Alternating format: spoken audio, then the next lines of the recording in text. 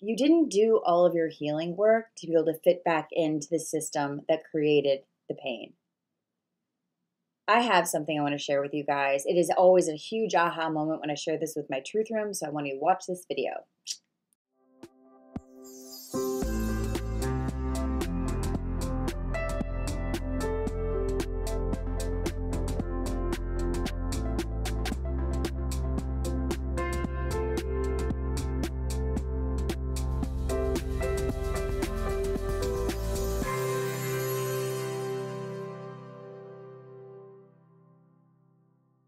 Hey guys, welcome to my channel. If you're new, please click the subscribe button and the bell to receive notifications when I release new videos.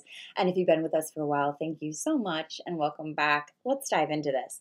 So I was in my truth room last week. I meet every Friday. If you guys don't already know that, I tell you every week because I want y'all to join. And what we were talking about is how so often people subconsciously don't realize this. This is the biggest piece of the hurdle to get to the next level of total freedom and healing. You think you're doing all this work so I can fit in with my family that literally cast me out in the first place because of my truth. You're doing the wound work because you were wounded out of your truth to fit them and survive and belong. So why do you think getting back to your truth is going to get you to belong? Backwards. So what we do, oftentimes, I have so many people that do this every week. They're like, well, I'm so healed now.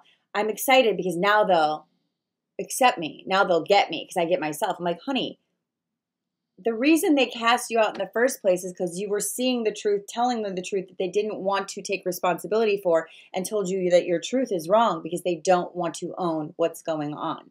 So when you come in there, guns a-blazing, say, I know my truth, they'll be like, shoot, she got it, figured it out. Stop.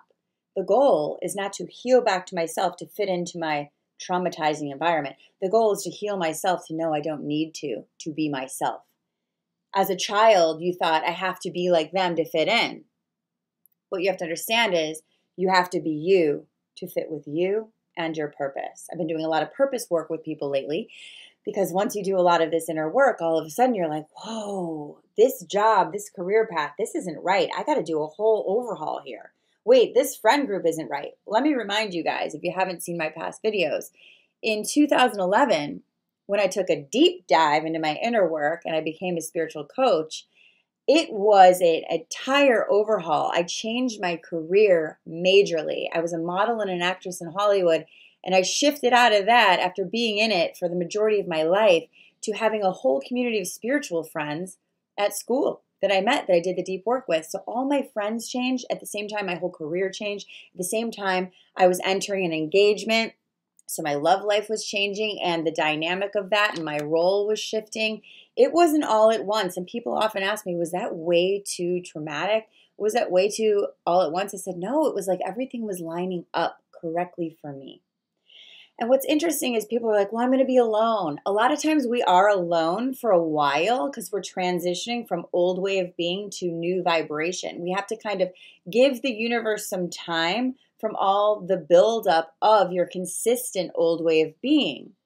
It's not going to shift overnight like that for a lot of people. For a lot of people, it's going to be a process of unwinding that momentum of the past. So when you see old things pop up that you think you just healed, that's the momentum shifting out. Don't forget, right?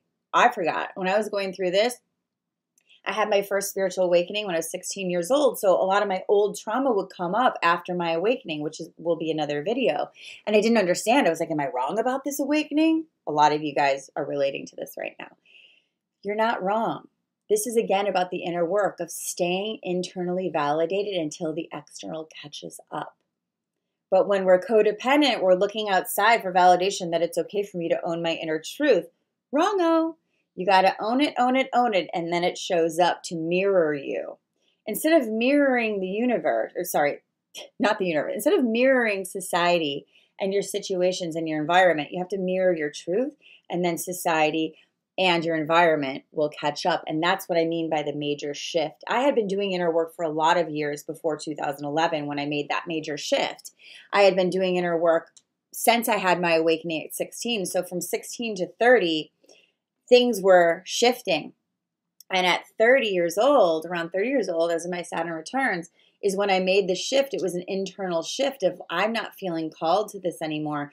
I need to own my deeper work in this world. And it means I'm going to lose a lot of the egotistical hits that I would get from being validated as a model and an actress. But it meant I got to come home to myself internally and feel so deeply meaningful and connected to a deeper source of purpose. So really understanding this, really understanding that when we shift in these ways, we are upgrading, but it starts from inside out.